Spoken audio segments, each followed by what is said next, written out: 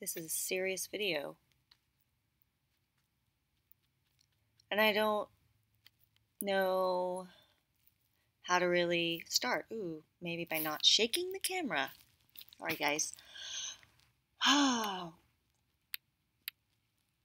it is really disheartening the amount of bullying and lashing out and nastiness that I am seeing and that I have seen the past few weeks and months within the online autism community. It really makes me sad that people are putting so much time and energy, effort into tearing each other down instead of lifting each other up. Guys, what are we doing? I don't know what to do with that.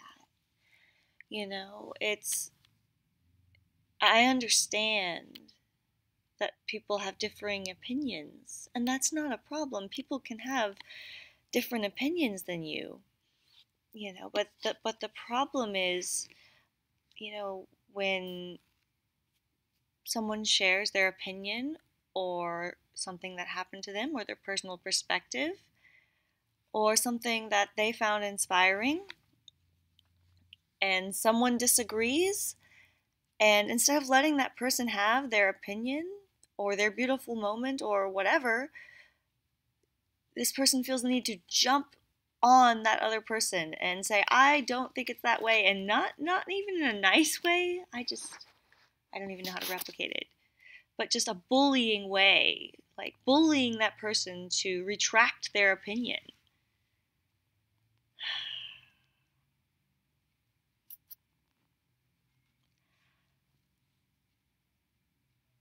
Everyone is entitled to their own opinion. Even if, someone has an opinion that is full of things that are just inaccurate and wrong, people don't bother to check their facts. It's unfortunate, but everyone's entitled to having their own opinion. Whether we disagree with people's opinions or not, it doesn't mean that,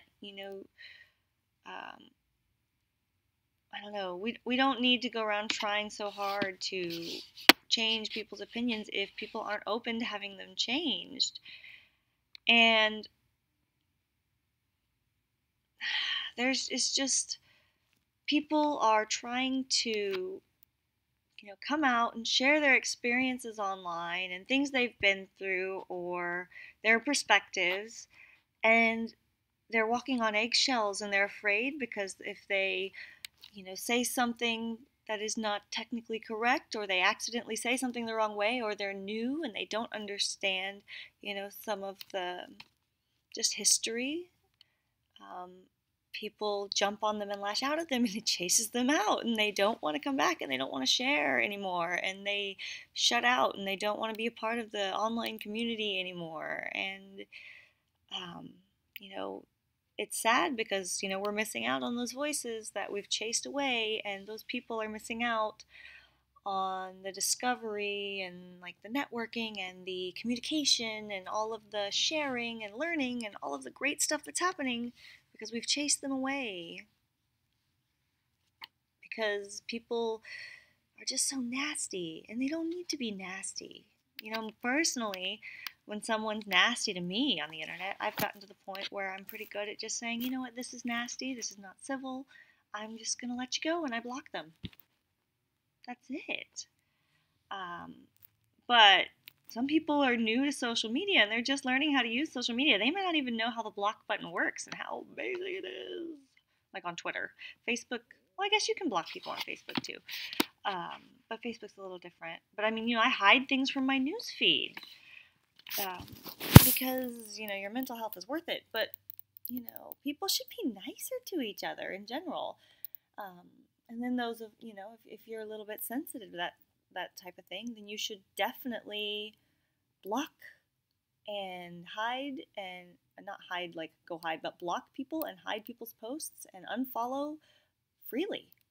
if that kind of stuff is bothering you and not making a positive contribution to your life. That's my tip on that too. But I just really dislike bullies and bullying, and I just wish everyone would be a little bit nicer to each other. So those are just my thoughts. I'm just a little bit disappointed, and I would love to see a little more kindness. All right, guys, I will talk to you next week. See ya.